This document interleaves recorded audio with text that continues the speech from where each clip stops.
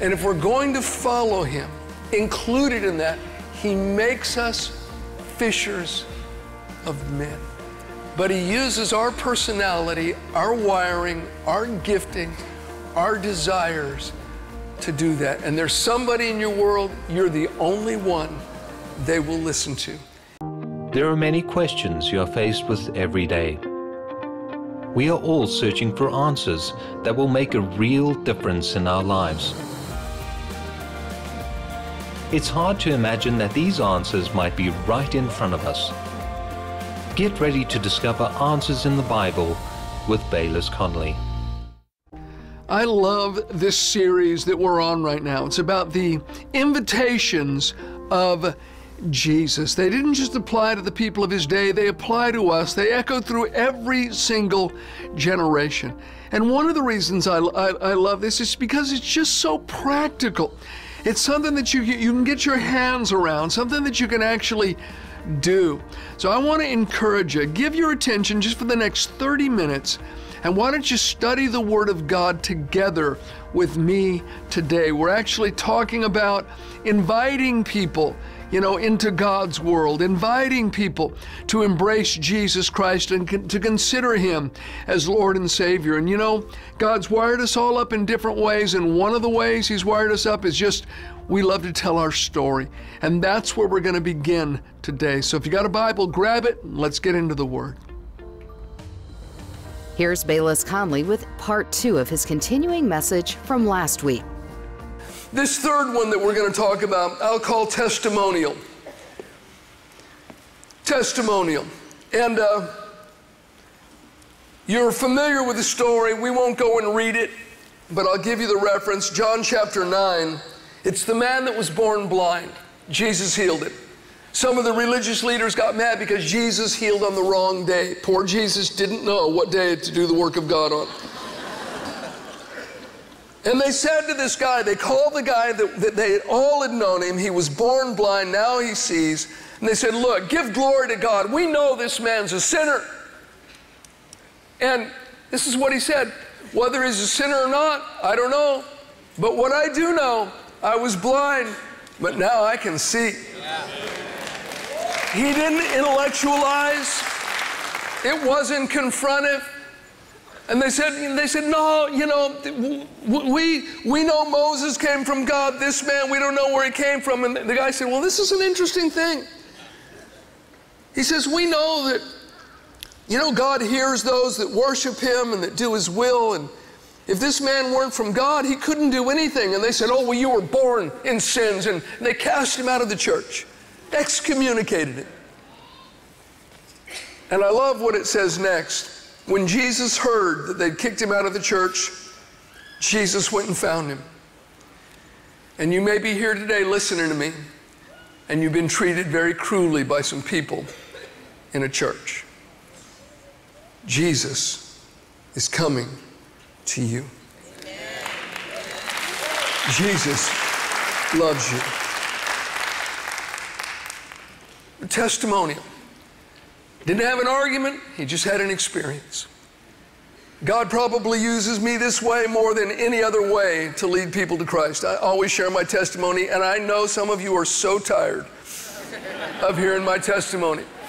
Listen, if you think you've heard it a lot, you need to have compassion on my family. And the kids were small. Every time we drive by a cemetery, I'd slow down and say, kids, look out there. It's only the grace of God your dad's not out there. I was on drugs. You wouldn't even be born, kids. And they'd go, Dad, we know. You were on drugs, and you asked God these questions, and you went to the mission, and they answered your questions. We know.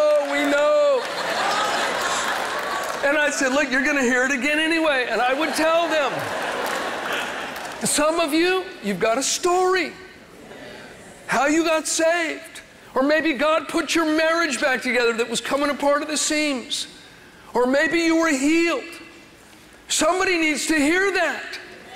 God will use it. You think about it. The Apostle Paul, one of the greatest intellectuals of all time, wrote more than half of the New Testament. At the end of his life, he's standing before kings. And what's he doing? He said, I was on the road to Damascus, and there was a light from heaven, and Jesus appeared to me. He's telling his testimony before the rulers of the world. At the end of his life, he's still sharing his story. And some of you, maybe you need to write it down.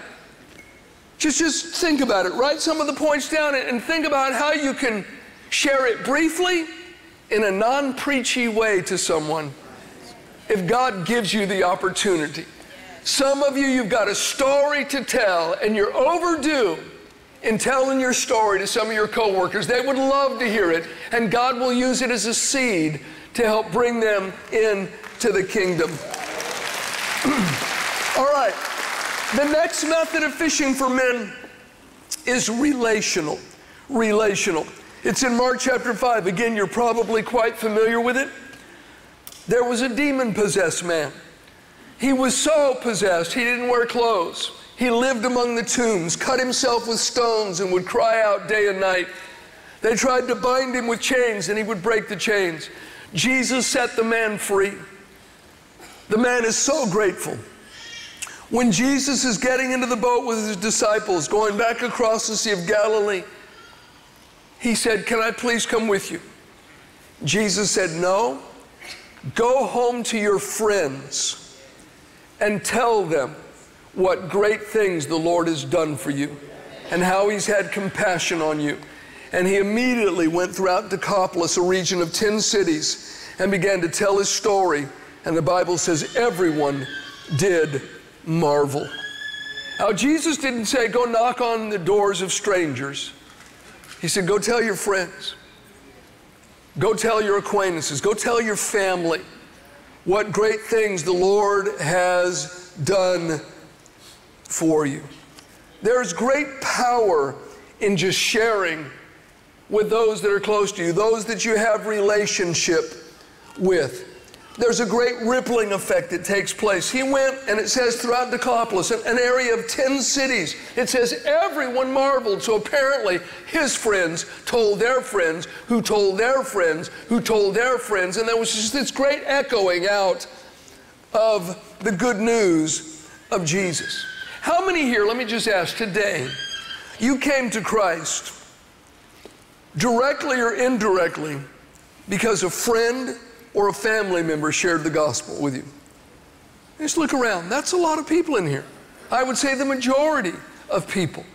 Let's not undersell the power of just sharing. And you know, maybe you just have to live a godly life in front of them, live a changed life, pray for them, and then when the opportunity comes, you share with them. I think of some of the people on our team. We've got, several guys that grew up in the same neighborhood. And one of them got saved at Cottonwood out of a gangster lifestyle, and then the dominoes started to fall. Their friends and acquaintances and family all ended up getting saved. In fact, let me share just a principle of how powerful I think this is. When God was going to destroy Sodom and Gomorrah, the cup of judgment was full and overflowing. And his mercy waited as long as he could. And he says, well, I'm going to go tell Abraham the thing I'm going to do.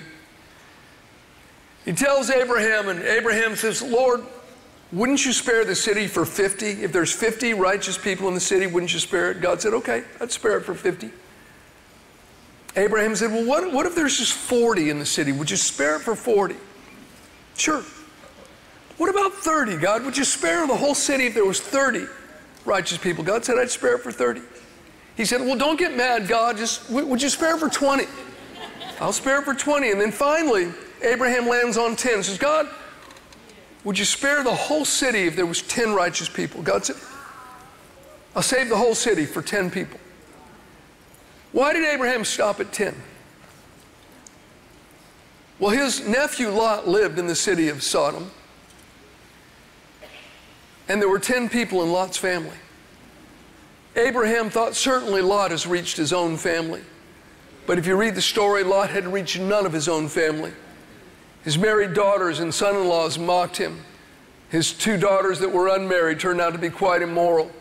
His wife longed for the immoral life back in the city. And Lot alone, he had a relationship with God, but he hadn't even won his own family.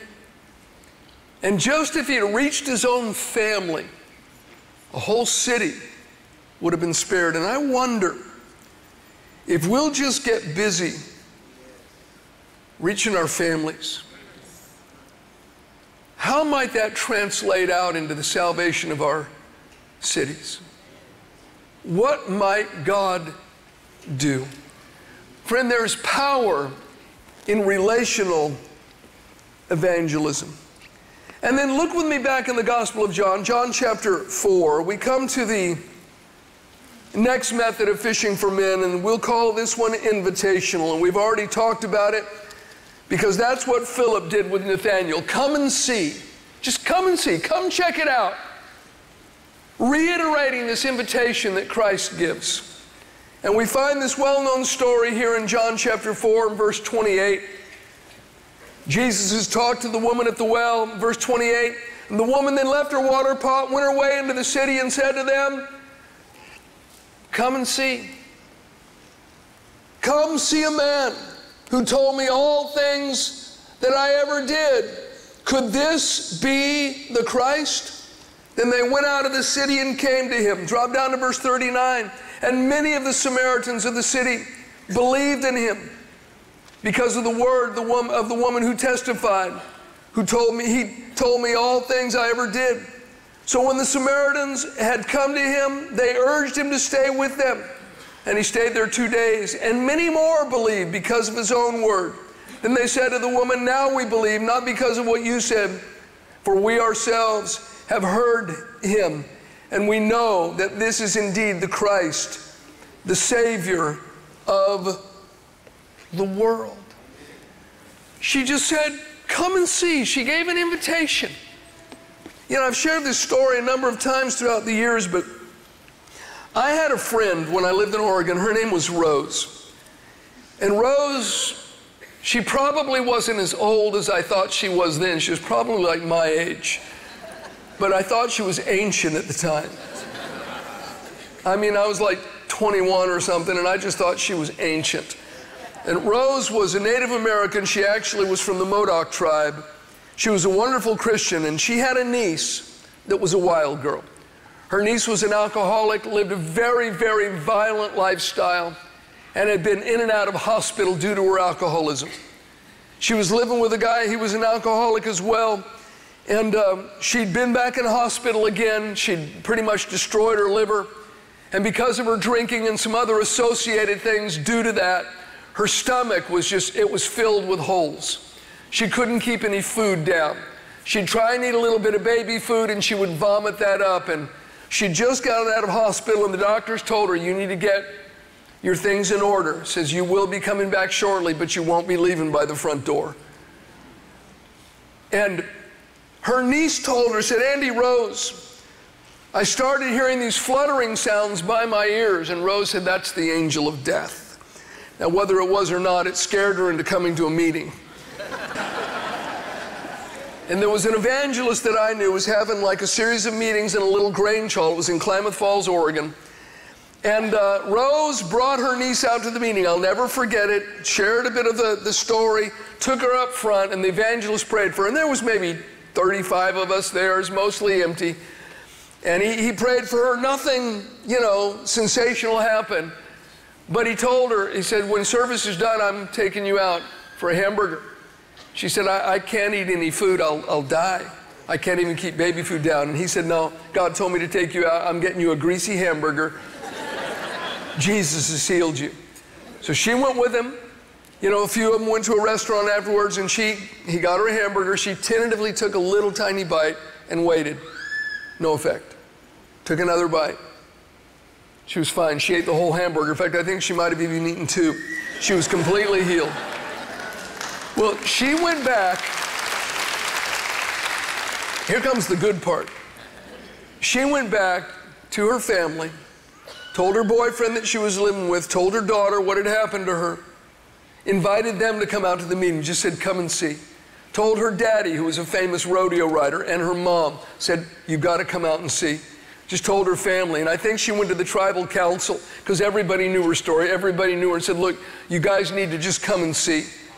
The next night, I come to the meeting, and I came early. I always came early. And I just thought I'd get a seat up front like I always did. I always sat in the front, first or second row. There wasn't a seat anywhere in the house. It was packed, wall to wall, with Modocs. The whole building was filled with Indians, standing room only. This guy preaches, gives an invitation, and they move like this huge mass. They move forward. Her daddy got saved, her mama got saved, her boyfriend got saved, her daughter got saved. And it seemed like half of the tribe got saved. All because of this invitation. God did something for her, and she just said, look, come and check it out. And you know, you may not feel comfortable in articulating the gospel to someone. Just say, hey, look, come to church with me. I'll take you to lunch. You name the restaurant, we'll go there, and just get ready. They're going to say something expensive. But just give an invitation. And then there's one final method of fishing that I want to mention. And we're back in the book of Acts now, chapter 9. Acts chapter 9 and verse 36. It says, at Joppa, there was a certain disciple named Tabitha, which is translated Dorcas. This woman was full of good works and charitable deeds, which she did. Another Bible says she was always doing kind things for others and helping the poor. But it happened in those days that she became sick and died. When they had washed her, they laid her in an upper room. And since Lydda was near Joppa, and the disciples had heard that Peter was there, they sent two men to him, imploring him not to delay in coming to them. So Peter arose and went with them. And when he'd come, they brought him to the upper room. And all the widows stood by him weeping, showing the tunics and garments which Dorcas had made while she was with them. Now the story goes on. Peter raises this woman from the dead. But I want you to just notice that through her good deeds, through her acts of kindness, through making garments for the poor and for widows, she had impacted lives for God. This final method is just serving. Serve others. She used her gift of serving as a tangible expression of the gospel message. Through hospitality, through giving, through just being kind to someone, you can cause a heart to open to the gospel. Just serve someone. You know what? Even baking somebody some cookies can go a long way into softening a person's heart and helping bring them to Christ. Many, many people, they already know what to do to become a Christian.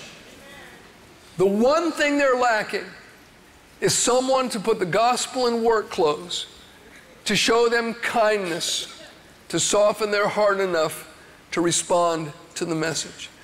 All of us can do that. Just be kind. Think of something nice that you can do for someone, and then do it in Jesus' name.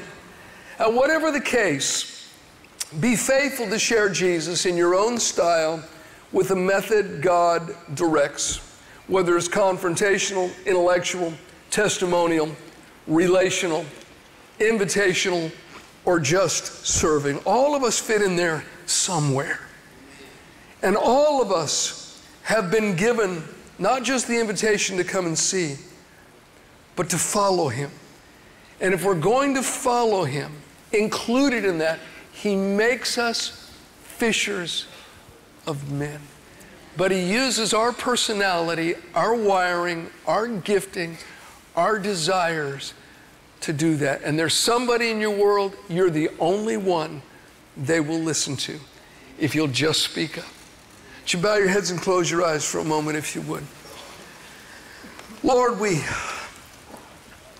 so want to be obedient to your call. We want to be used by you. We want to be instruments in your hand that are effective. So we offer up our personalities, our giftings. We ask you to use us with people that we work with with family members, with friends, with the parents of the kids that our kids play with and do sports with the local grocer, with the neighbor down the street that always walks his dog by our house. Guide us, we pray.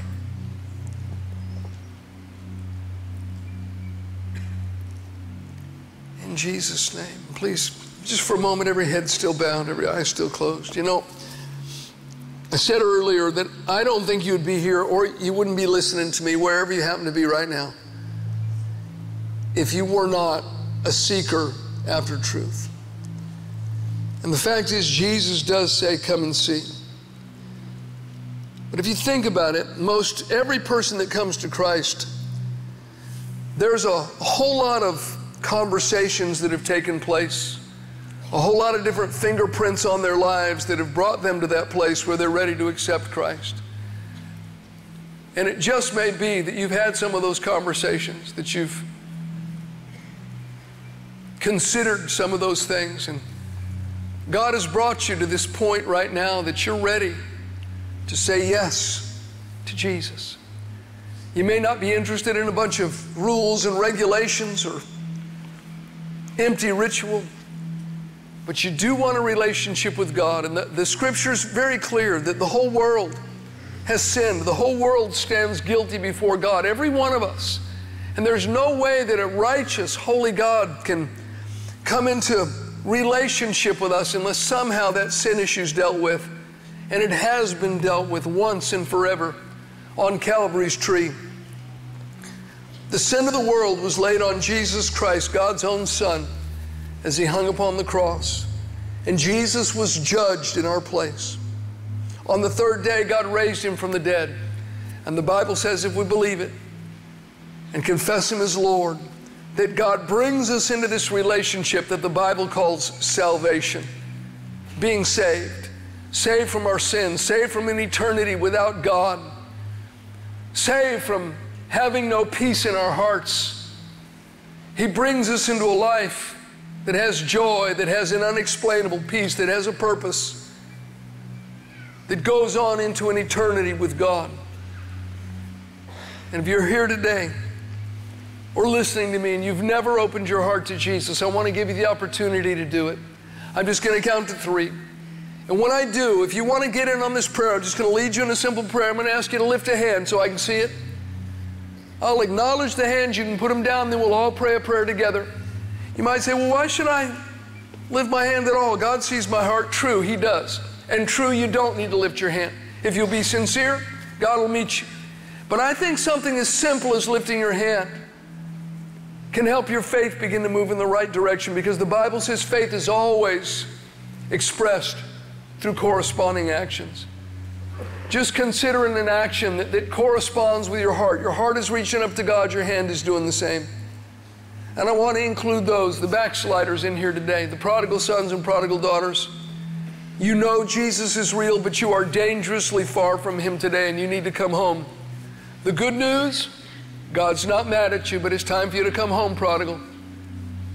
And I want to pray with you as well. 1, 2, this is your moment. 3, just put your hand up. Let me look around. Quite a few hands. It's awesome. All right, hands in every section. Go ahead and put your hands down. Everybody put a hand on your heart. Let's pray. Tie your heart around these words. Speak them to God. Say, dear God, thank you for your gift of salvation. I realize I cannot earn it, and I will not try. It's a gift that's received. I receive that gift now by saying yes to your Son. Jesus, I believe you died for me, that you paid the price for all my sins, and that you were raised from the dead. And I ask you now, come into my life, be my Lord and be my Savior. It's in your name I pray. Amen. Stay tuned at the end of the program today for a special inspirational thought from Bayless. I don't know if you just prayed with us when I gave that invitation to our church. I hope that you did. And listen, if you have not yet opened your heart to the Savior, do it today. Don't delay. When we accept Christ, we come into a whole new relationship with God, and then we begin to grow spiritually. Then a journey with God begins. And one of the most important things in that journey is daily feeding upon the Word of God. We've got a way to just help you. It's really simple. You can go to our website, answersbc.org, and we have a daily email devotional for you. It's a bit of scripture and some thoughts about it, something that you can do quickly, and then you can sort of chew on it, think about it throughout the day, maybe read some of the surrounding verses when you have time. But I would encourage you to do it, to get these daily email devotionals. You can sign up for it on our website. It'll help you grow, help you go from day to day, from strength to strength, from faith to faith. And listen, until next time, I pray that God's richest and best be yours always. And now here's Bayless with an inspirational thought you can apply today.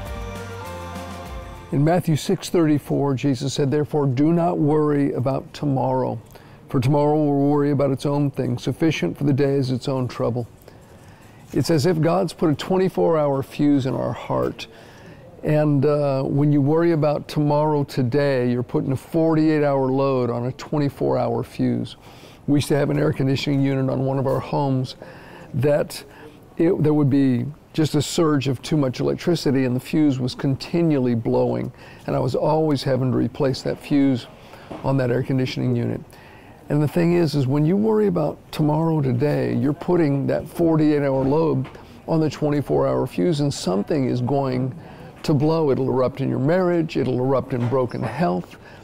Just one day at a time. God will take care of tomorrow. And some people are not just worrying about tomorrow, they're worrying about next week, next month. And there's huge problems arising because of it. Listen, your Father cares for you. Cast your care on Him, and He will sustain you. You are loved by God. You know, we always go through different things in life. We always have besetting circumstances. The storms of life come to everyone. But in the midst of those storms, there is hope. God always has an answer for us. He always has a pathway for us to walk. And I have a special bundle of messages that will be a blessing to you. In whatever circumstance you're going through, they will bring you hope. I hope that you get it. God wants to get your hopes up, way up, or maybe the hopes of a loved one. Along with 2 hope-inspiring CD messages, this bundle includes a booklet with Bayless' amazing story of how God completely turned his life around, setting him free from years of addiction and confusion. Call or order online now. Just use the information on your screen. And be encouraged, there is always hope. Thank you for watching Answers with Bayless Conley.